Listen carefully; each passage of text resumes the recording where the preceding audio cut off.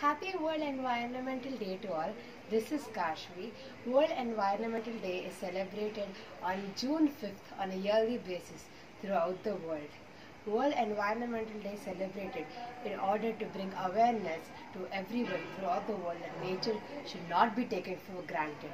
Today I'm going to be sharing you how my family turned our terrace into a garden by using the three special R's, that is reduce, reuse and recycle.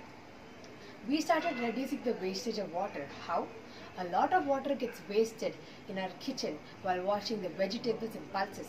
We started storing the water and in turn offered the plants instead of using the water directly from the taps. Coming to next, reuse. We started reusing the paint buckets here and we started planting plants. Recycle. A lot of kitchen waste too gets wasted. So we bought a compost maker and started recycling the vegetable matter. And in turn, we use the compost for the plants to give us a better yield. That's how we use the three magical R's, reduce, reuse and recycle.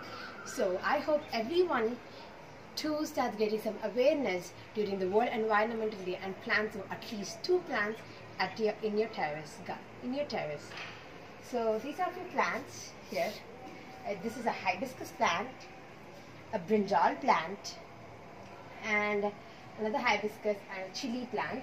I'm going to be sharing the pictures of my plant individually later on. One more thing before we go.